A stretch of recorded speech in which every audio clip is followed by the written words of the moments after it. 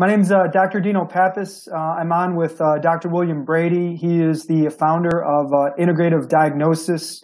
That's a treatment system and a treatment methodology that involves a comprehensive and thorough assessment, followed by dedicated and specific manual treatment, followed by clinical audit. Have a baseline that you are checking, reassessing to make sure that not only pain is changing, but an objective baseline, movement, tolerance to load and capacity. The reason why I'm interviewing Dr. Brady is because there's been a lot of myths and misconceptions about integrative diagnosis on social media forums and in talking to other providers. And I'm curious. I'd like to know a little bit more before casting an opinion one way or another. So, Doc, if you can take it away and give me a little bit about your background, and let's go from there. Perfect. Thank you. And I want to start by thanking you for doing the interview. There was an exchange on a Facebook group, and people were looking for short answers to complicated questions. And I had volunteered to say, hey, I'd rather do this in a conversation, and then we can share that. And thank you for taking me up on that. There were other people that were not at all eager to do this, but I appreciate the time invested here. So thank you. My background is I graduated Logan College of Chiropractic as valedictorian in 1998. And even before graduating, I had taken my first active release techniques seminar, which at the time was the state-of-the-art soft tissue. And I remember taking my first seminar with Dr. Leahy, and he was treating these structures, and he was so specific with the anatomy. I was like, that's why we took gross anatomy, to know all of the tissues. And this is a direct clinical application that's very specific. So I loved that. And I then went on to teach active release techniques for 10 years. In that time frame, what I started to see was the lack of a diagnostic system. As good as it is, it's another technique, meaning you get trained in it, you get certified, and then you do that thing to people. So if you were doing active release, you take a symptom pattern and you look at it and go, okay, I'm going to do these protocols. That is the ART patent. Now, what happens when you go, oh, well, I heard about this Graston thing. How do I then do that and ART? Or how do I do SFMA? Or how do I do McKenzie? Or take your pick? And looking back at school, I was like, you know what? That's true. Everybody is picking something. And the culture of school and chiropractic fosters this. We can all be friends. We're all right. Just take your pick, do the thing you'd like to do. And I began to realize that, no, there's an objective reality here that needs to be addressed. You don't choose what's wrong with your patient. You have to discover it. It's very different. Therefore, if the diagnosis isn't a choice but a discovery, treatment also shouldn't be a choice.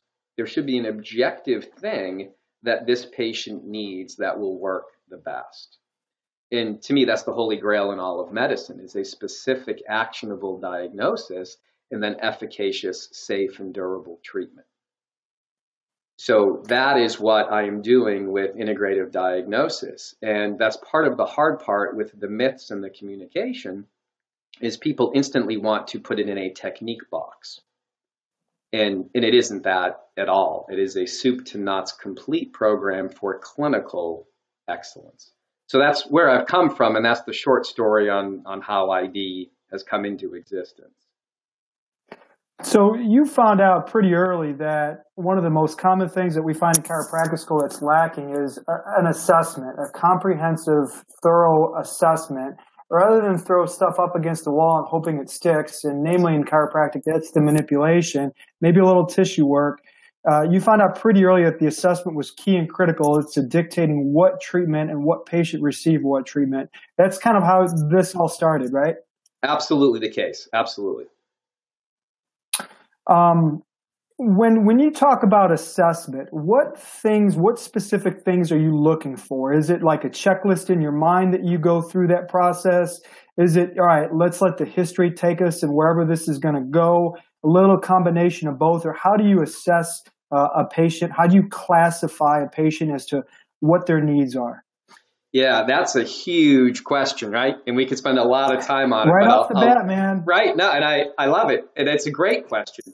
I will do my best to answer it in a short environment because I always run the risk of people either thinking, well, I already do it that way, or that's way too complicated, right? So there's the bookends to this. So what we do is all of this. I just finished a webinar on integrating the history taking. And what we've done in ID is, I coach. So I do one-on-one calls with guys, and I do this to 10 hours a week, and we go through their difficult cases. And what I've pulled out from the last 3 or 4 years of this is there's 7 things in the history you absolutely have to know and interpret. So then this is going to sound normal. This is age, sex, symptom location, quality, intensity, provocative, and palliative. But what we do with that is think in a tissue and pathology specific way. So when I take the history, I'm going, okay, what's loaded in that provocative position? What's unloaded in that palliative position? So it's not a shortcut where you go, oh, pain with sitting equals disc. It's what are all the tissues that are loaded in this provocative position, and what are tissues that are unloaded in this palliative position? And then what tissues and pathologies would refer a symptom in this symptom pattern? Or what local tissue would cause a problem in this symptom pattern in a patient who's this age?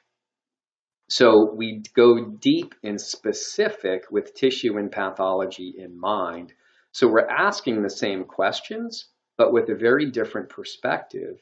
And at the end of the history, we have what we call a diagnostic hypothesis. And it's a list of tissue and pathology specific problems. Do I think this is osteoarthritis of the hip? Do I think this is a lumbar internal disc derangement? Do I think this is adhesion between the sciatic nerve and the external rotator? Or am I trying to decide between 3 of those? I want to go into my exam already with an idea of what I want to rule in or out. So that's just the short answer to how do we approach the history. So specific answers to specific problems, guiding you to work on specific tissues is what it sounds like. And in your mind, trying to figure out what's the priority and what should be put on the back burner. That's kind of what I got from that statement. Is that a fair assessment on that? Yes, it is. So it's trying to figure out what's signal and what's noise. You know, if you just take a history the way we're taught in school, you ask this OPP, QRST, and all of this information, but you're not processing it. You're not using it. You just kind of do the history and then go, okay, time to see if my technique's going to work. Right. So we slow the whole thing down and say the history has a purpose. Once it serves its purpose, we can then begin the exam. I remember what you said from a video. I had the chance to watch a couple of the videos that you posted, and transitioning into the second part, the assessment, and the third part, treatment. You have in your back of your mind your differential list, what you're working with. But when you start to get into the palpatory and assessment spot, that transitions a little bit. You almost put the history on the back burner. Did I hear that correctly in a video? What do you mean by that? Yeah, right. Good question. So there's this duality between going into your examination with an idea as to what's wrong, but also gathering objective information. So if I think I'm going to find an adhesion between the sciatic nerve and the external rotators, and I go to palpate that with that in mind, I'm actually might corrupt my own data a little bit. So I'm always self-fulfilling prophecy to a certain degree. You got it, right? So we need to avoid that error to be one person and still be objective. So I have this very Zen concept that I like to teach, that when it's time to think, think.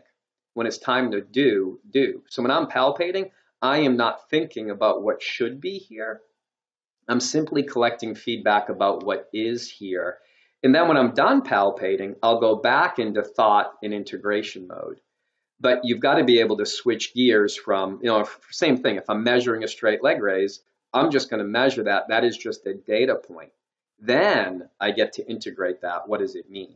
But I can't crosstalk those two, or my objectivity is sacrificed. Gotcha. Now it makes a little more sense hearing that explanation. I was a little confused because maybe that's a standard way you train, but I understand that expectation could create that reality, and sometimes your objective exam is different than what your subjective is leading you to. And that's some of the challenging things in medicine is patients are not textbook. Not everything stacks up. The physicist Feynman said something about fooling yourself and you're the easiest person to fool. So we want to make sure we don't do that. We've seen a pushback in modern musculoskeletal medicine with regards to pain-generating tissues. In other words, some of the literature is suggesting that we don't know the exact source of pain. We should look at motions, positions, loading capacities, and tolerance, the extension intolerant back, the flexion intolerant back. I know that the system from the outside looking in is very tissue specific, and it seems like it's pain generating specific. Do you find a little bit of a disconnect between what we're moving towards and what the past was and what the system is and morphing into at all? Yeah, I don't. So yes, I see a discrepancy between the two. I don't think I'd call it a disconnect. I think what happens is, and I'm painting with a broad brush here, but care and training for musculoskeletal conditions is non-specific. So, for instance, I read an article on a meta-analysis of McKenzie protocols, and what they did was they said, well, everybody that has acute low back pain, we're going to do normal treatment and then add McKenzie. And they basically found it doesn't make a difference because you did it to everybody. You didn't do it to the people that would have that problem that it would respond to. So basically the research in musculoskeletal medicine demonstrates that giving them an educational pamphlet is no different than any treatment. So I see how the providers and the public and the payers are all frustrated with the result.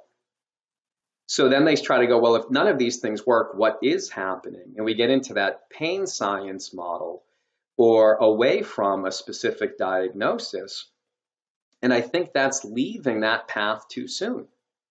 You can get a tissue and pathology specific diagnosis in a clinical setting and then efficacious treatment based on that. It's just not commonly done. So I think the disconnect is we're not good enough at it. It's not to abandon the principle that identifying the dysfunctional and painful tissue is important, but to double down on the principle and actually have the tools and skills necessary to accomplish that. Gotcha. Different, a little bit of a different mindset, and I've got some interesting thoughts on the pain science crowd nowadays. Not that I dislike them; I think they're very valuable, but I think they jump to that conclusion that everything is PNE, pain neuroscience education, a little too soon myself, to be honest with you. And you see some of the experts in the field, like Stu McGill and stuff, with biomedically trained, biomechanist at heart, pushing back a little bit on that, saying, whoa, time out, slow down. There is something else to this, especially if that peripheral nociception is driving that subjective experience of pain. You need to figure out ways and strategies around that issue. So, yeah, I hear that a little bit there too. Yeah, and I just want to do a quick comment there. I couldn't agree more. Yanda himself said that anything sensory motor cannot even be assessed until the peripheral tissue is clean. Because you get the peripheral nociceptive input, the peripheral mechanoreceptive input. If that's appropriately faulty because of dysfunction or damage, then you will get altered motor programs and altered pain states. But I agree with you. The idea that chronic pain is automatically or even often an absence of tissue pathology. And their crux of their issue plays into your prior question, is they say, well, there's no identifiable tissue pathology. And I'd say, true, if you aren't good at identifying it. And if you haven't been trained to identify it, then you'll miss it. And I think that's a longer conversation, but I think but I think the pendulum is swinging that way because people are so frustrated. And again, you need to double down on the diagnosis, not abandon the diagnosis concept entirely. So how does ID classify patients? One of my training, as you mentioned before, is I am McKenzie trained formally. I'm certified. I do read the articles that come on out. It's not extensively what I do. There's a myth and misconception with McKenzie. Sure. I'm also really reading some of the pain stuff that's been produced at the Rehab Institute of Chicago on pain management classification. Whether this is pain essentially mediated, autonomically mediated, whether it's nociceptive. how does ID go about classifying patients, putting them into categories to treatment match the most appropriate treatment to that patient, whether it would be exercise, manual therapy, advice? How does ID go about classifying patients? A perfect segue here. So what we do is, and it's going to sound straightforward, but the devil's in the details, is those are the three buckets we pull from. And this is the basic training in ID, is you have your manual therapy, you've got your exercise, and you have your advice or load management is what we generally call it. What are the things you should do or shouldn't do with this given diagnosis? So the question becomes, how do we tailor that? And it's to the exact individual patient. We have a group of one right in front of us. So I'm not trying to stratify a population into different things. I am taking an individual patient in front of me. I know their symptoms. I know their provocative. I know their diagnosis. I know their load, and I know what to modify accordingly. So the subgrouping is extremely small because it's just what's wrong with this patient, tissue and pathology prioritized. So then we can say, if you have this tissue and this pathology, does that respond to conservative care? If so, what methods would I begin to reduce that with? If it's what we call an irreducible block, which wouldn't improve with conservative care, then we load manage it. And load management is external load. What choices do you make in your environment? And then getting your body to function better so that there's less load on a given tissue. So it's not subgrouping it in a broad sense of we've got three different types of people here or that sort of thing. And you see this in the research where, well, you have acute pain and you have chronic pain. It's a bit of an artificial distinction. So we go straight to the patient details and build from that and manage and treat from that. And I hope that doesn't sound like a trite answer, but it's what we're actually doing. Instead of stratifying populations, it's individual. This is why so much of the research doesn't work. There's no respect for the individual.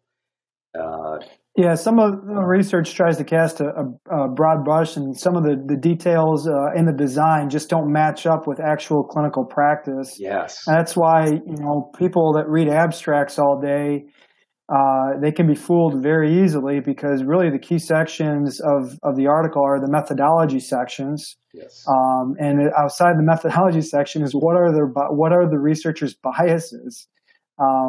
I read an article about fibromyalgia the other day because my wife does functional medicine, and sure enough, the how to classify a fibromyalgia patient was changed, and of all the major authors on the article, they had taken money from a pharmaceutical company. So, right? I don't know if necessarily those guidelines are the most appropriate, how to diagnose a patient with fibromyalgia. So methodology is important, biases are important, and then get into, okay, what is the data say, and then finally, what are the conclusions? But we read the conclusions first because we want that little nugget. So you got it. We want the soundbite. I couldn't agree more. And I want to add one thing to that, is that clinical practice is informed by research. But research isn't clinical practice, and I'm sure you and I would agree on this, but it just needs to be said that, because this is one of the things people ask, what research do you have in ID? And I say it's a program for clinical excellence. It's informed and guided by research. But it's the job of research to keep all of your variables the same except for the experimental variable. What's the one thing we're going to do different? It's the job of clinical practice to survey all of the variables, determine which ones are important, and then proceed to correct those. So they're opposites. So people think that, oh, well, you must have research. If I were to research a patient, it would be an individual patient. And that's the most diametrically opposed way to look at it. I mean, again, I can go through examples because it was one of the things people asked, how do you use research in ID? And I use it all the time. I've got large sections on the website dedicated to it. Most of my presentations are indeed based on research. As a brief example, contributions of hamstring stiffness to straight leg raise and sit and reach test scores. And the authors, if I can jump to the conclusion here, the present findings suggest that straight leg raise and sit and reach are strongly influenced by factors other than hamstring stiffness. So the hamstring doesn't block a straight leg raise. It doesn't block a sit and reach. And straight leg raise is one of the things we test. So what is happening? We find most often it's blocked by sciatic nerve entrapment. So clinically, neural tension, lack of core. That's where my money. Lack of core stability, neural tension, and very seldomly I would say that it's actually true hamstring pathology. Like you've got either adhesion. Some people call it adhesion. Some people call it tissue extensibility dysfunction. The McKenzie people call it dysfunction of the tissue, where it requires frequent adaptation. Yeah, I'm on board with that assessment there. So I can cite 5 more of those to show what we do. So, and I would even parse out some of those details where if different techniques are calling it different things, we would have to get to what is it, not just what is it classified as in a given system. There has to be an objective reality. So we do straight leg raise testing, and we measure the range. We look at your symptom quality, location, and intensity. And if it's less than 90 degrees, we add Braggard's test for the neural component. Mm-hmm. And if that increases the symptom or creates a new symptom, we have to manage that. And our list for the top things that are blocking straight leg raise, if Braggard's is positive, it's sciatic nerve entrapment at the hip or the hamstring, or space-occupying lesion involving a nerve root. Those are the big things if Braggard's is positive. If Braggard's is negative, then we can go straight to palpation of the hamstring. But we don't use the test alone to establish a diagnosis. It's got to be reverse compatible with the history and the other exam findings. So there's a lot of details on that, but you can see how this isn't a technique-specific thing. There should be an objective reality as to what limits a straight leg raise. Yeah, you mentioned that in the initial intro. Doing the ART protocols or the Graston training initially, it was conceived was you just do a bunch of stuff to the hamstring, and then the patient walk out the door. Are they better, yes or no? Without the clinical audit, did your marker change? And musculoskeletal medicine's been guilty of that a long time. Is how are we justifying the expense of billions of dollars in failed treatment, billions of dollars in imaging, billions of dollars of unnecessary other procedures done because we have not been good enough at justifying our results or seeing an immediate results. If we're dealing with the nervous system changes like that for the most part, can change like that in select musculoskeletal conditions. And we can't find something quickly. What are we doing? Right. I couldn't agree more. To justify what we're doing is extremely important. We look at, and I use this analogy in teaching, we look at your range of motion as your first metric of function, and we look at that as your blood pressure. You don't wait till someone's dizzy or rely on their symptom when you manage their blood pressure meds. You have a hard concrete measurement. What blood pressure is a measurement of load on the cardiovascular system. Diminished range is a measure of load on the musculoskeletal system.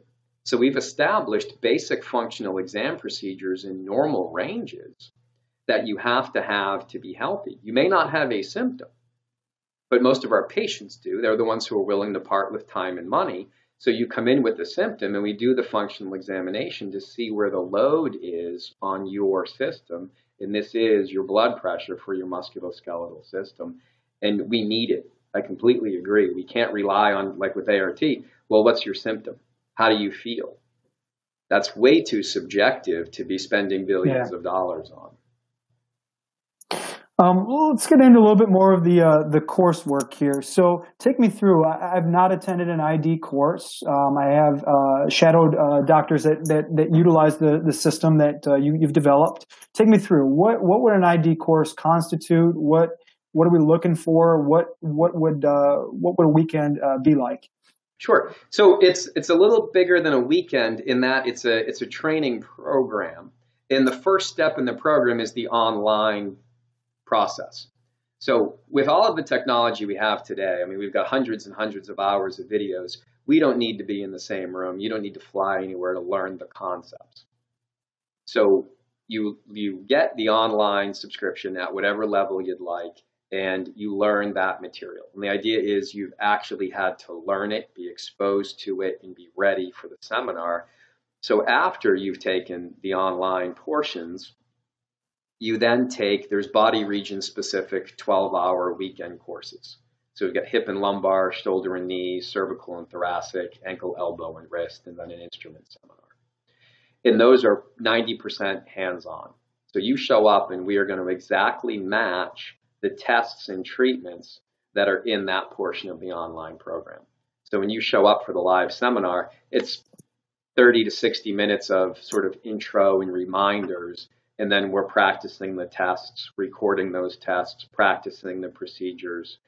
So it's all hands-on. It's testing and treatment, and most of the treatment in the system is geared toward diagnosis and treatment of adhesion. We find it's the most common, most underdiagnosed, and with expert care, the most correctable problem that limits ranges, causes pain. So we focus on that, on the treatment end in the seminars. Because the other things like load management and exercises, you can learn that reasonably well from a video setting. We don't have to be in the same room. We do have to be in the same room to learn touch and feel and technique. Gotcha. The difference between, in your opinion, between the manual and the instrument, what have you found works best for different conditions? What advantages are there for the manual versus the instrument? Because there's a little bit of variation out there, and the saying goes, if you have a hammer, everything's a nail. Yes. If you have your hands and everything's ART, all right, versus the instrument, what do you find with that? A great question, right? And I get a great story to go with this. I was an ART instructor, and David Graston had one of his SASTM seminars in Boston. And I was like, you know what? I'll just go. It's right down the street. Just happened to be convenient. And I was using those instruments, and I was like, wow, this is a whole different level of feel. But what happened was he said, use these instruments on the whole body. And then Mike Leahy is saying, use ART on the whole body. You have this this pretty strong, strong fight.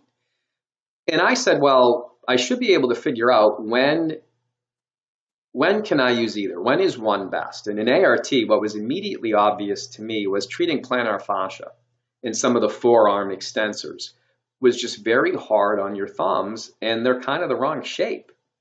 So the instrument worked really well there.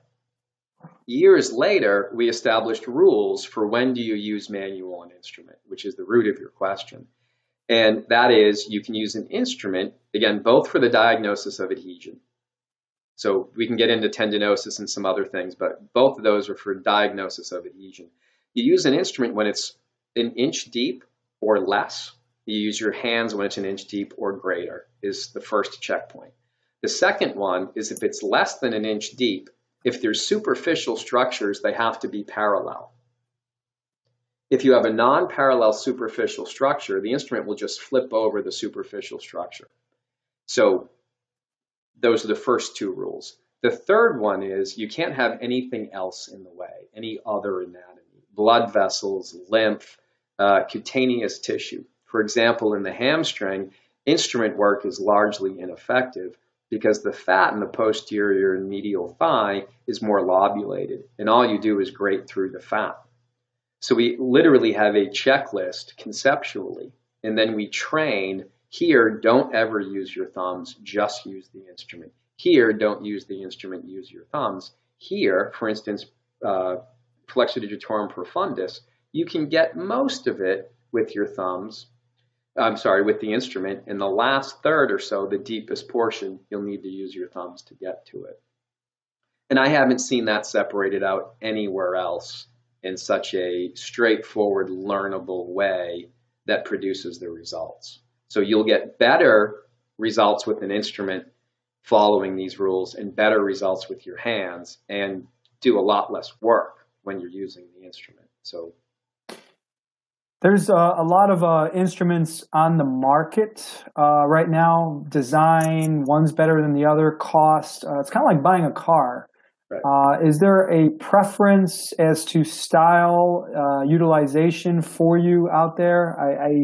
I'm not aware if ID has its own instrument that's been designed. So can you speak to that? What you found best in terms of instrument design and utilization? Yes, so I did design my own instrument, and we prototyped these based on those principles as to what would work best. And we use our own instruments called instrument adhesion release. Um, so that's what we recommend, and that's what we use. And I've had a lot of guys who've had Graston and SASTM and ASTYM, and take your pick. And if you haven't designed your instrument based on those fundamental principles I just laid out, it's not going to work. So in that we prototyped this like crazy. I've got a drawer full of ones made out of titanium, stainless steel, plastic, composites, different edges. And what we found, interestingly, was that what worked the best was very simple. And for instance, right, so David Graston made the first set of Graston instruments thinking he would match the shape of the instrument to the shape of the body. It sounds reasonable, but in application, if I have a curved instrument and a curved body part and they don't exactly match, I'm going to get a high point of tension in the middle and miss a lot of other stuff. So I thought about a razor. What does Gillette do when they sell you a razor? It's short and it's flat and the body adjusts to it. If they could sell you 6 different razors for the shape of your face, they would. They would. So we have a very simple thing. The back is flat and the front has a gradual point. And we find that with that shape, we can get everything we need. And then with the edge, it's a radius curve. It's just sharp enough to catch the adhesion without damaging the cutaneous tissue. If it's too sharp, you damage the cutaneous tissue. If it's too blunt, you don't catch the adhesion. So we dialed this in and purpose built it, and the feedback we get from everyone that had used other instruments prior is that this produces a better result. Because again, in the system, our result is always a measurable change in range. Is often debated, I got to get into this, sorry about this, often debated is the adhesion concept.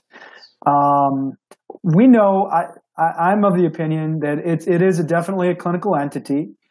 It definitely, and not just in post-surgical situations, the slam dunk post-traumatic situations, but it can occur from routine and repetitive overuse situation, which is far more common and far more likely. The point of which I think the debate is centered now is the adhesion, is it a clinical entity to treat? What consistency do we have and reliability in palpating, which is the primary method? And what is the implication? Is it a source of pain? Do we leave it alone? What are your thoughts on this concept of the adhesion? Both, the adhesion deniers, like the climate change people. You got the climate change deniers, and you got the climate change supporters, and very seldomly it's a rational opinion right in the middle. What's your thoughts on that? Yeah, it's a huge thing. I think this again gets back to our training, but as to why people would believe one way and not another. There's some sort of motivated belief. If you haven't treated adhesion and you're a professional and you're like, oh my God, the thought that exists and I've been missing it is horrifying, you may lean against it because it violates your personal experience. And I respect that. But there is a ton of data on adhesion. There's a condition called deep gluteal nerve syndrome is what the surgeons call it. What it is adhesion between the sciatic nerve and the external rotators, deep to the glute max. So they call it deep gluteal nerve. There is excellent publicly available research case studies where he took these people from a pain level of around 7 to around 2. They went from using opioids to not. They used the hip disability questionnaire and dramatically improved them. So all of that's great, and that's a nice case series. But what he did that's super interesting is he took the arthroscopic video, and it's posted online. You can watch him stick a camera in there, and you can see him identify the adhesion and see him cut the adhesion. I don't think anybody can watch that video and say adhesion doesn't exist and doesn't glue things together. So that level where people used to go, adhesion doesn't exist, the science completely disagrees with them. So that's the first step. Then the next step that people usually have is, well, it takes 2,000 pounds to break, or something, it's as strong as steel, or those other comments. And those people are confusing strength of collagen research with strength of adhesion research. No one's going to say that collagen makes up both of those, right? Your Achilles tendon, your IT band, and adhesion. But there's different densities, cross-sectional areas, fiber orientation that make this, sure, the substrate's the same, but it's very, very different. So adhesion exists, it glues things together, surgeons find it, cut it, and their patients get better. That is not a secret. In fact, I was recently on a podcast with some pain science guys, and a surgeon, a peripheral neurosurgeon in Las Vegas, had contacted me after and was like, I can't believe pain science exists. He said, we see so much peripheral nerve entrapment and we're constantly cutting it. And this is, in his terms, the answer for chronic pain, or it has to be considered this until it's ruled out. And that's the surgeon's perspective, and that marries really well with mine. And him and I exchanged emails and discussed this, that we were worried about the pain science and adhesion when not diagnosed, it's dangerous. So I don't know if I got to all of your question there. I want to make sure I did. That there's good science to show that this exists. What's lacking is to show conservative care of it. So we are actually implementing, my top 4 guys are going to do a multi-center case series involving deep gluteal nerve syndrome, the same thing this surgeon treated. We're going to use similar inclusion criteria. We're going to measure straight leg raise, pain levels, and hip questionnaire. And we're going to take 40 to 100 cases through all 4 of these clinics and publish that data. So that's my number 1 goal for 2018, is to get that data wrapped up and get that submitted. So that's in the future. As far as palpation and identifying adhesion, it's a super important skill. And you have to be in the same room with an expert to really learn that skill. It's very refined. You know, I'd be tempted to say, I wouldn't believe you could play piano, that somebody could manage 88 keys and 2 or 3 pedals and get this in exact timing to make music. That sounds absurd until you see someone do it. And I would agree that palpation of adhesion to a layperson sounds absurd until you see somebody make music with it, until you see somebody identify it, break it down. And it's not just palpation in a vacuum, it's a measurable improvement in the range test, a decrease in their symptoms. So there's robust data, of which a big piece is palpation. Our rule is you have to palpate the adhesion before you treat it. The same way a surgeon's rule is, if you can't name it, you can't cut it. We hold ourselves to that standard. Agree or disagree that most of the benefit of the treatment of adhesion, especially the immediate benefit, is neurological rather than the physical property of the tissue? So I would, I don't know if it's agree or disagree, but here's what we teach is that the adhesion is reduced in real time, as you said earlier, that you should be able to get. And I always want some measure of immediate change, because if I didn't change it right now, it's not going to change 2 hours from now. So reduction of adhesion will create less adhesion, less resistance to motion, and a better range. This is when the person gets up and they're like, ooh, that's lighter, that's freer. And we measure it and we've added 5 degrees, say. Okay, cool. Now, that's one measure of response. Anytime you're touching somebody, you're triggering mechanoreception and a bunch of other things. So we have a piece of the response that is due to the adhesion breaking down, and another piece that's what we call reflexive. Just getting in there and stimulating different things and getting a temporary response. So if your straight leg raise is 60 degrees and I break down adhesion, and then it goes to 75 degrees, maybe 10 of that is due to the adhesion breaking down, and 5 degrees is due to the reflex change. So when you come in at the beginning of next visit, you may in fact be down to 70 instead of 75. So we train in the observation and assessment of a reflex change on top of the actual tissue change.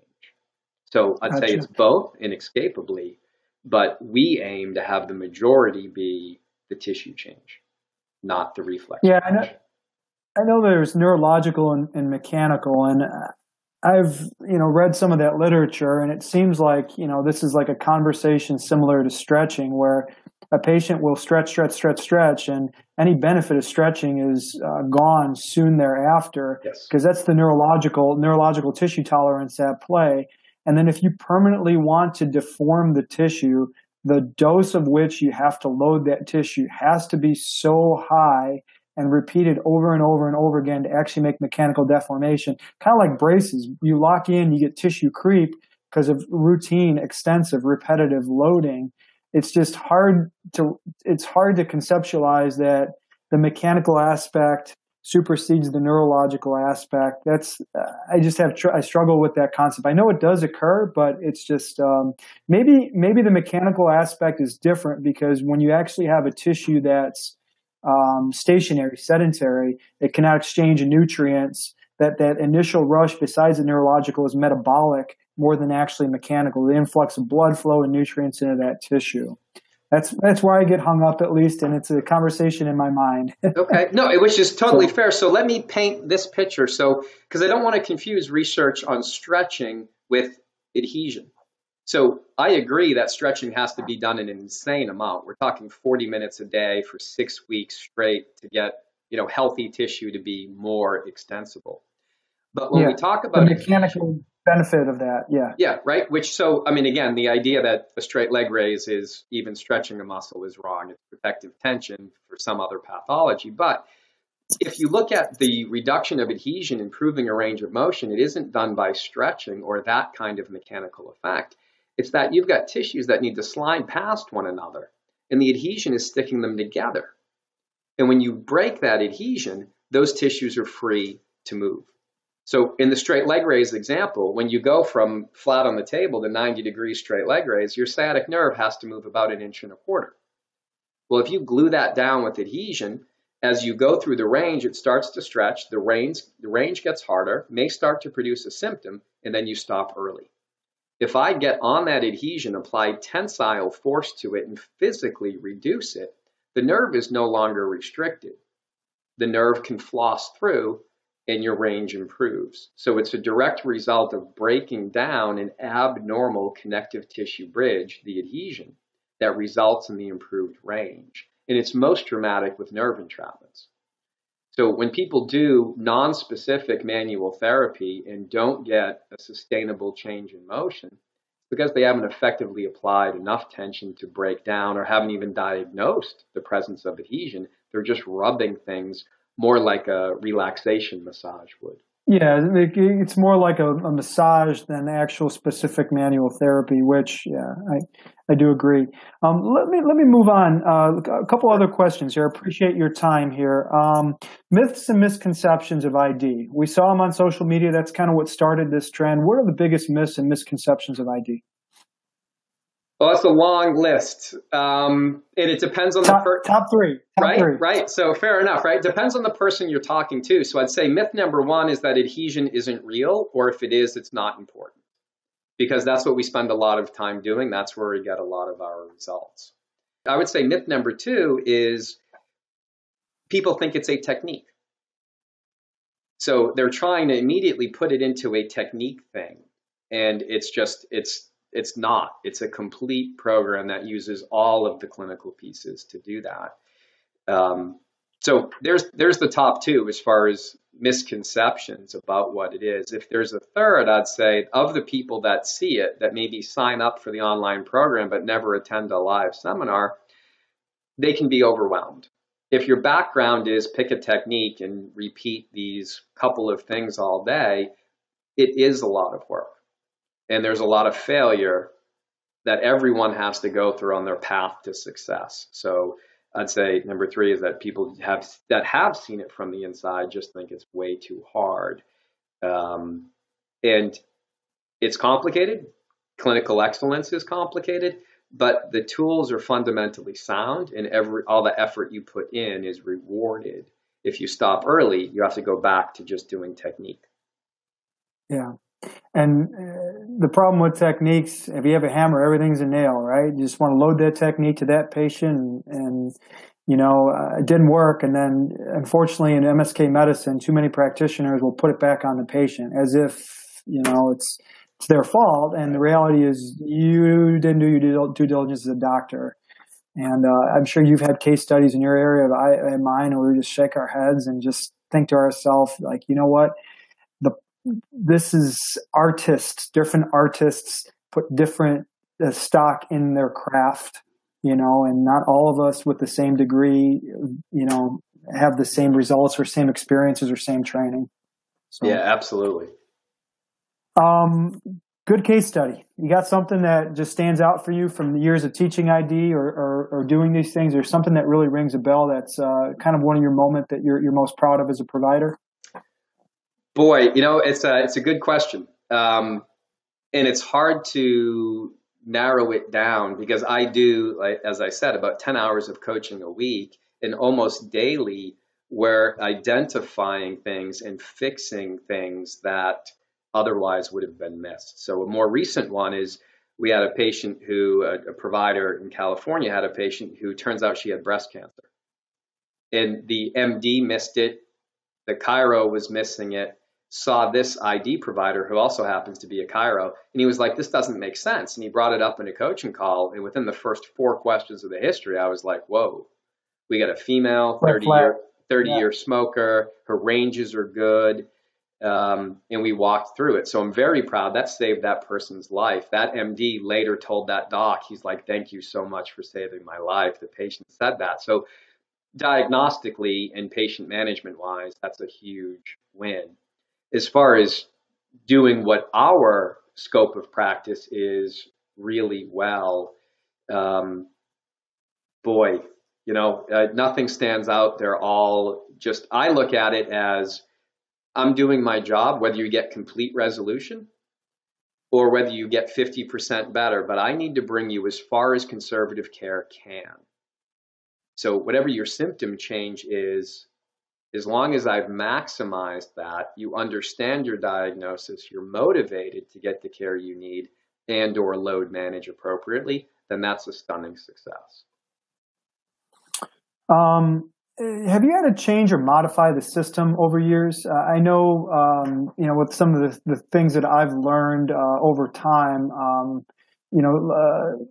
my approach has changed based off where the research has gone and my skill set and kind of where I'm at in the evolution of my practice. Has the system changed, and what changes have occurred over the years? Great question. And I love this question because if you're not changing, you're not making progress. And the pace of change in ID is fast. We are constantly updating the protocols. We're constantly updating the diagnostic process. I do a webinar every month with new material. So what we've done, there's a couple of things that we're constantly doing. About 2 or 3 years ago, we introduced the idea that you have to measure every single test you do. There's core functional things that you have to measure, like dorsiflexion, straight leg raise, shoulder abduction, for examples. We instituted this rule in a reliable way to measure these tests and then assigned a percent function to it. Because to a regular person, to say you get a 45-degree straight leg raise doesn't mean anything. But to say you've got 50% of your range, that's a failing grade, resonates better. So we've improved our tests, our treatments, and our communication, our processes. As instructors in ID, we've improved our own skill at instruction. So we are constantly changing. Some people almost start to complain that, hey, wait, I just learned that, and now you've made it obsolete by adding this. Economists call it creative destruction. You have to destroy something in order to put something else in its place that's better, and I am 100% comfortable doing that. If someone else showed me a better system than this, I'd go take their class. So I am all for the result, and I plan on constantly changing the system as I have been. What's the future looking like for you guys? What's the next 5 years, next 10 years looking for you and looking for the ID system? What's the future like? So the future for the ID provider is we are providing tremendous value to have an accurate diagnosis, to apply manual therapy, exercise, and advice appropriately. We match reality as close as you can. This isn't a figment of the provider's imagination or the provider's wants and desires or the provider's training. It's as closely matched to reality as you can get. What that does for the patient is provide tremendous value. And then the provider, and this is one of my goals with the system, is patients get what they deserve. Patients get what they need, providers get what they deserve. So if you're providing tremendous value, you should be rewarded. And that's what we're doing. I have a lot of providers that have completely dropped insurance, gone all cash, and the top end ID providers are now doing a case fee, which has gotten a really bad rap from all these people that abuse it. They're like, come on in, I want $5,000. Here's 20 visits of decompression therapy. We look at it and we respect this tremendously. I never want to make $1 more than I deserve or $1 less. I just want this to be reality matched. And this is part of the core ethos of ID. What the case fee does is it gets the provider to be rewarded for excellence. If I can fix you in 3 visits and someone else didn't in 60 visits, why are they making more money than me? So this rewards clinical excellence. Number 2, the case fee provides pricing transparency. Very few places in the United States can you go and know what your ultimate cost is going to be until months later. We tell you up front. And then it encourages proper utilization for the patient. If you pay a lump sum up front, you're not going to be that patient, and this happens to everybody, right? Patient starts getting 70, 80% better, and they think, see you later, doc, I don't need you. And this happens in not just musculoskeletal care, diabetes care, all kinds of things, heart care. So the case fee gets you to align the patient's interest. They're no longer having to decide every single visit, is this worth $80? They've already paid, now they're crazy not to finish care. So it encourages them to complete care, which makes a healthier patient. Instead of that, get to 70%, drop out, 3 months later, come back, drop out. Ultimately, that's more expensive. So the future for us is provide tremendous value, reap those rewards from the patient side, but also economically, time-wise, and just happiness-wise. When you're treating people that want care, that are paying for care, they're just a higher quality person to then do business with. They're not canceling appointments. They're generally less upset. So that's the future for our guys. And one more layer to that, we're looking at doing larger clinics with body part or body region specialists. One of the things we're changing, to your prior question, is that the human body is really complicated, and orthopedists know this, right? They'll have the guy that does the hip and the guy that does the shoulder. Well, why don't we? If you're really going to be good at this, you got to drill down to a level of detail that's really hard to learn the whole body. So we've got a bunch of guys now that are doing that, but they're all rock stars. So you can't have revolution without wide acceptance. So we're looking at how can we get wider acceptance with these principles because they are complicated, because there's a long learning curve. Hey, let's focus more. You can be the hip and low back doctor. Someone else can be the upper extremity doctor. Someone else can be the cervical and thoracic spine, all in one clinic so that you can refer back and forth when necessary. But I think there's tremendous power in that. It's better for the provider because you have focus, and focus produces results. So that's some of the high-end stuff that we are implementing, and I think that's the future. If you want to have excellence, you can't boil the ocean, so to speak. You got to focus. Yeah, I agree. It's interesting to hear about the evidence-based provider and case fees, because we usually think of that rogue section of the chiropractic amount, or the classic chiropractor, where they would charge case fees for care that was tough to justify. I'm being polite. Tough to justify, and it comes to the evidence-based. We're so used to working on a fee-for-service model. But why don't the upper echelon people that are getting outstanding results, that are actually saving people money, why haven't we ventured into the case fee? I mean, better patient commitment if they're invested in care, a better chance at saving an outstanding outcome. And if we are charging for our expertise rather than the service, yes. Other providers of other professions do it, attorneys. I heard your attorney example in one of the videos. orthopedic surgeons, engineers.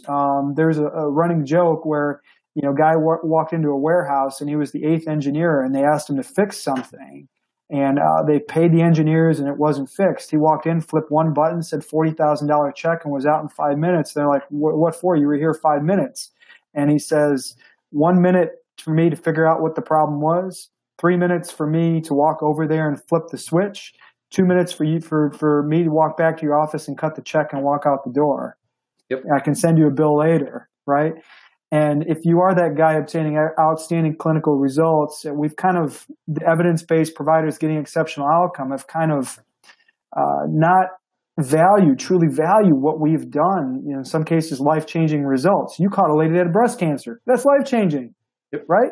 Right. And you may not provided treatment for that, but there was definite value conferred in that visit. I don't understand why we haven't started thinking of ourselves in that light, And here's the thing, and I completely agree, right? The system right now punishes clinical excellence. Fewer visits. Clinical mediocrity will always be more visits than clinical excellence. You're a tier 1 provider. You don't have to submit a clinical submission, right? Well, thank you. Right. Can I get $10 more? Can I get $10 to $15 more a visit? No, you're only going to get $60 for whatever you do. Right. It's disrespectful to your skill set, and insurance is destroying healthcare quality because if there's no incentive to be excellent, you won't provide excellence. That's how the system works. Individuals still will, but not for long. There's a huge drain in healthcare where the smart people are going into banking and other things. I've got friends that are nurse practitioners, emergency room physicians. These aren't the people at the country club on the weekend anymore. They were 20 years ago. So system-wise, we got a lot of things to fix, and I think CaseFeed does it for us. It just says, hey, you've got a problem, I have a solution. And in most instances, you're paid more for a faster solution, not less. So we do have people, and this is part of what we train. If someone goes, well, geez, doc, what if you fix me in 3 visits? Wouldn't that be great for everybody? Win-win. You're not paying me for visits. You're paying me for results. And I think the system could adopt that if we used objective measurements. So if I were an insurance company, I'd have independent people that measure the tests, the ranges, the blood pressure, like I talked about, and then the doc who fixes it. And you'd get paid based on how much better it is. That's just paying for performance. It's hard to capture, but it's a whole nother conversation too. Yeah, our system got twisted somewhere along the line. So yes. I'm fresh out of questions, Doc. Thank you so much for your time. I appreciate that. I hope for the people that are watching this, they get some of the answers to the question. One little tidbit: if people need to get hold of you, what's the best way to get hold of you to take this conversation further if they have things that were unanswered? Yes. So if you have questions for me, you can email contact@integrativediagnosis.com.